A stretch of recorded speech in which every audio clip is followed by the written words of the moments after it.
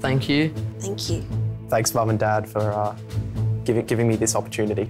I'd probably say thank you to my mum and dad for sending me, because at first I was a bit unsure about going to a big school in grade 5, but entering grammar at such an early age really helped me in the later years because I got into the routine. Also, of course, the teachers, because without the teachers, it wouldn't really be a school, would it?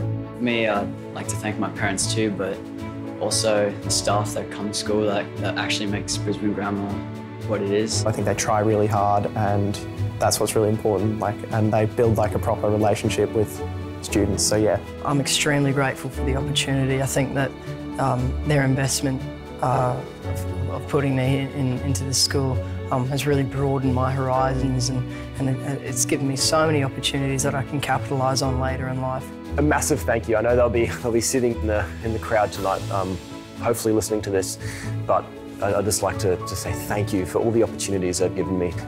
The time that they've invested has been invaluable, and it's really sort of shaped my time at Grammar and shaped my life for all the years to come.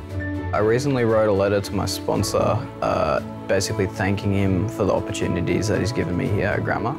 And I also like to thank my teachers as well, my past teachers like Mr Littlefair, Miss Gardner, Mr Grice, Miss Campbell and Mr Block for just making my first 2 years of grammar like a blast. It was just amazing.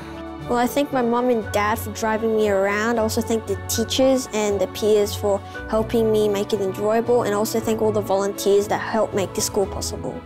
Thank you to my parents for sending me here and driving me everywhere, and thank you very much to the teachers who make all my learning possible, and thank you.